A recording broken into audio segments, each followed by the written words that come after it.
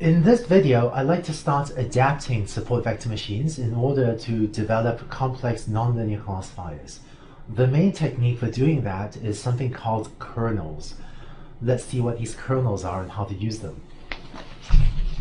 If you have a training set that looks like this, and you want to find a nonlinear decision boundary to distinguish the positive and negative examples, maybe a decision boundary that looks like that, one way to do so is to come up with a set of complex polynomial features, right? So a set of features that looks like this, so that you end up with a hypothesis X that predicts 1 if, that theta 0 plus theta 1 x1 plus dot dot dot, all those polynomial features is greater than 0, and predicts 0 otherwise.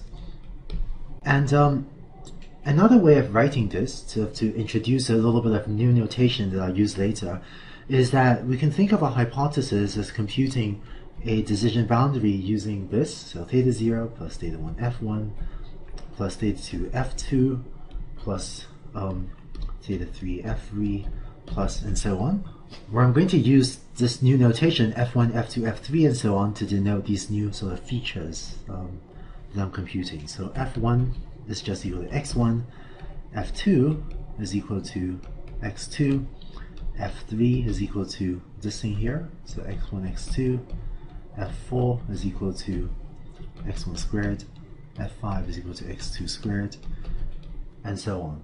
And we've seen previously that coming up with these high order polynomials is one way to come up with lots more features, but the question is there a different choice of features, or is there a better choice of features than these high-order polynomials? Because, it's not clear that these high-order polynomials is what we want, and when we talked about computer vision, talked about when the input is an image with lots of pixels, we also saw how using high-order polynomials becomes very computationally expensive, because there are a lot of these high-order polynomial terms. So is there a different or a better choice of the features that we can use to plug into this sort of hypothesis form? So here's one idea for how to define new features f1, f2, f3. On this slide, I'm going to define only 3 new features, but for real problems, we're going to define a much larger number. But here's what I'm going to do. In this space of features, x1, x2, and I'm going to leave x0 out of this, the intercept term x0, but in this space, x1, x2, I'm going to just, manually pick a few points. I'm going to call this point L1. I'm going to pick a different point. Let's call that L2, and let's pick a third one. I'm going to call this one L3. And for now, let's just say that I'm going to choose these 3 points manually. I'm going to call these 3 points landmarks. So I have landmark 1, 2, 3.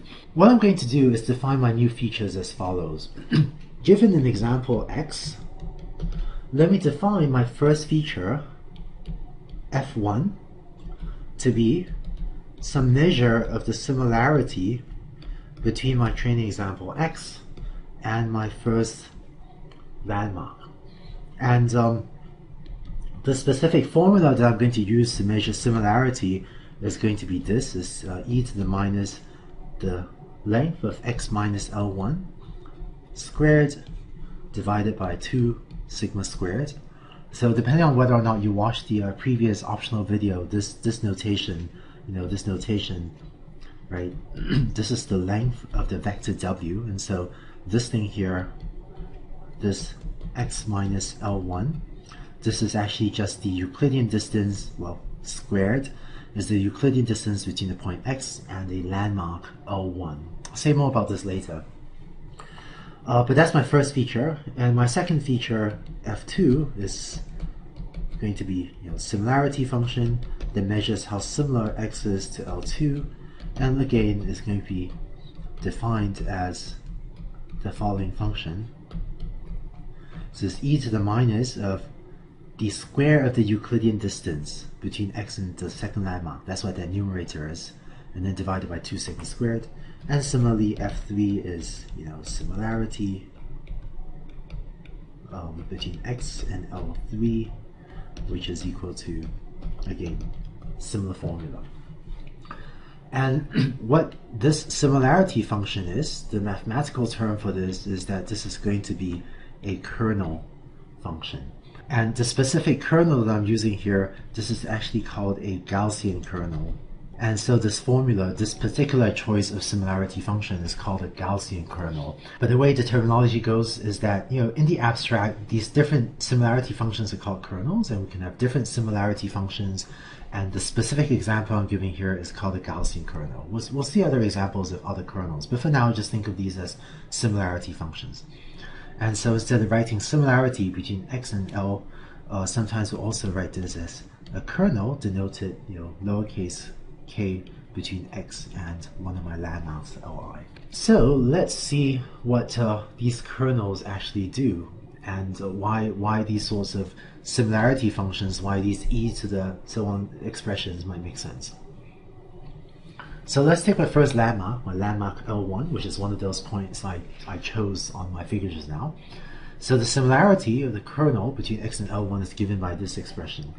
Just to make sure we're on the same page about what the numerator term is, the numerator can also be written as a sum from j equals 1 through n of sort of the distance. So this is the component-wise distance between the vector x and the vector L. And again, for the purpose of these slides, I'm ignoring x0, so just ignoring the intercept term x0, which is always equal to 1.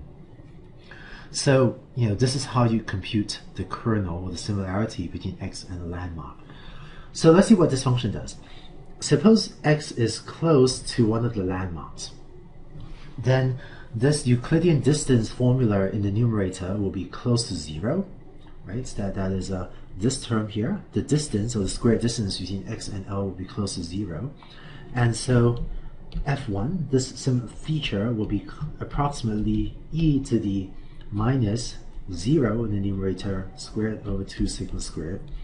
So then e to the 0, e to the minus 0, e to the 0 is going to be close to 1. Okay, and I put the approximation symbol here because, the distance may not be exactly 0, but if x is close to the landmark, this term will be close to 0, and so f1 will be close to 1. Conversely, if x is far from L1, then this first feature, f1, will be e to the minus of some large number squared divided by 2 sigma squared, and e to the minus of a large number is going to be close to 0. So what these features do is they measure how similar x is from one of your landmarks, and the feature f is going to be close to 1 when x is close to your landmark, and it's going to be 0 or close to 0 when x is far from your landmark. And each of these landmarks, on the previous slide I drew 3 landmarks, L1, L2, L3. Each of these landmarks defines a new feature, F1, F2, F3. That is, given a training example x, we can now compute 3 new features, F1, F2, F3, given the 3 landmarks that I wrote out just now. But first, let's look at this exponentiation function. Let's look at the similarity function and plot it in figures and just understand better what this really looks like. For this example, let's say I have 2 features, x1 and x2, and let's say my first landmark L1 is at a location 3, 5. So, and let's say I set sigma squared equals 1 for now. If I plot what this feature looks like, what I get is this figure. So the vertical axis, the height of the surface, is the value of f1, and down here on the horizontal axes are, if I have some training example, and that's x1 and that's x2, given a certain training example, if I have a training example here for a certain value of x1 and x2, right, the height above the surface shows the corresponding value of f1. And down below is the same figure shown using a contour plot with x1 on the horizontal axis, x2 on the horizontal axis, and so this figure on the bottom is just a contour plot of this 3D surface. You notice that when x is equal to 3, 5 exactly, then the f1 takes on the value 1 because that's at its maximum, and as x moves away, as x goes further away, then this feature takes on values that are close to 0. And so this is really a feature, f1 measures how close x is to the first landmark, and it varies between 0 and 1 depending on how close x is to the first landmark L1. Now The other thing I want to do on this slide is show the effects of varying this parameter sigma squared. So sigma squared is a parameter of the Gaussian kernel, and as you vary it, you get slightly different effects. Let's set sigma squared to be equal to 0.5 and see what we get. If we set sigma squared to 0.5, what you find is that the kernel looks similar, except that the width of this bump becomes narrower. The contours shrink a bit too. So if sigma squared equals 0.5, then as you start from x equals 3,5, and as you move away, then the feature f1 falls to 0 much more rapidly. And conversely, if you were to increase sigma squared, so here I've set sigma squared equals 3, in that case, as I move away from L, so this point here is really L, right? As L1 is at location 3, 5, right? So shown up here. And if sigma squared is large, then as you move away from from L1, the value of the feature falls away much more slowly.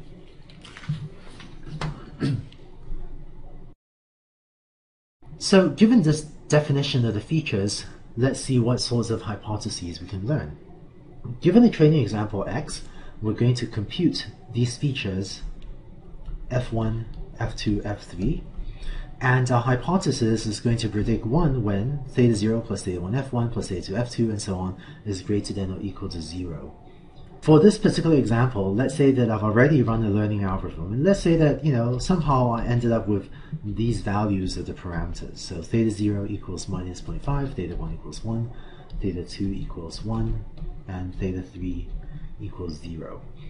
And what I want to do is consider what happens if we have a training example that takes that has a location at this magenta dot, right, where I just drew this dot over here. So let's say I have a training example X.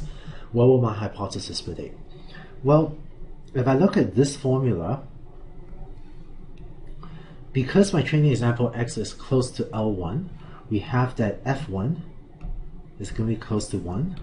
But because my training example X is far from L2 and L3, I'll have that, F2 will be close to 0, and F3 will be close to 0.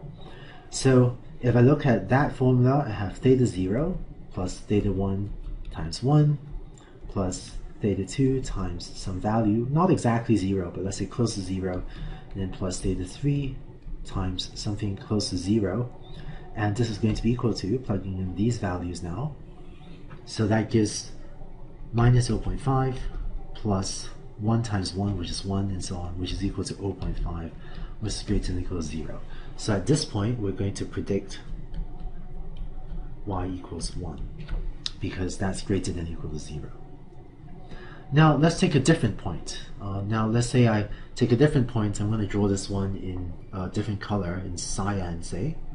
For a point out there, if that were my training example X, then if you make a similar computation, you find that f1, f2, f3 are all going to be close to 0. And so we have theta 0 plus theta 1, f1, plus so on. And this will be about equal to minus 0.5, because I guess theta 0 is minus 0.5, and then f1, f2, f3 are all 0. So this will be minus 0.5. This is less than 0. And so at this point out there, we're going to predict y equals 0. And if you do this yourself for a range of different points, you should convince yourself that if you have a training example that's close to L2, say, then at this point, we'll also predict y equals 1. And in fact, what you end up doing is, if you look around this this space, what we'll find is that for points near L1 and L2, we end up predicting positive, and for points far away from L1 and L2, that is for points far away from these two landmarks, we end up predicting that the cost is equal to 0. And so what we end up doing is that the decision boundary of this hypothesis will end up looking something like this, where inside this red decision boundary, we predict y equals 1, and outside we predict y equals 0. And so this is how, with this definition of the landmarks and of the kernel function, we can learn a pretty complex nonlinear decision boundary like what I just drew, where we predict positive when we're close to either one of the two landmarks, and we predict negative when we're very far away from any of the landmarks. And so this is part of the idea of kernels and how we use them with a support vector machine, which is that we define these extra features using landmarks and similarity functions to learn more complex nonlinear classifiers. So hopefully that gives you a sense of the idea of kernels and how we can use it to define new features for the support vector machine. But there are a couple questions that we haven't answered yet. One is, how do we get these landmarks? How do we choose these landmarks? And another is, what other similarity functions, if any, can we use other than the one we talked about, which is called the Gaussian kernel? In the next video, we'll give answers to these questions and put everything together to show how support vector machines with kernels can be a very powerful way to learn complex nonlinear functions.